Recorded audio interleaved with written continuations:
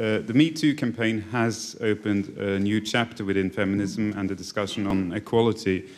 Is there a similar tool, mechanism that can be used, a hashtag that can be used to promote the rights of women in the poorer parts of the world who are living in less secure circumstances in refugee camps and in conflict areas?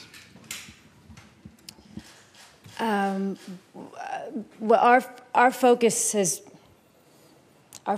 going to be really on making sure we understand the practical changes we can make on the ground, the laws that we're focusing on changing, the education to bring the education to women around the world and men.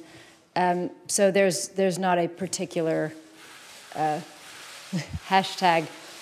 It's more focused on some of the practical solutions at this time.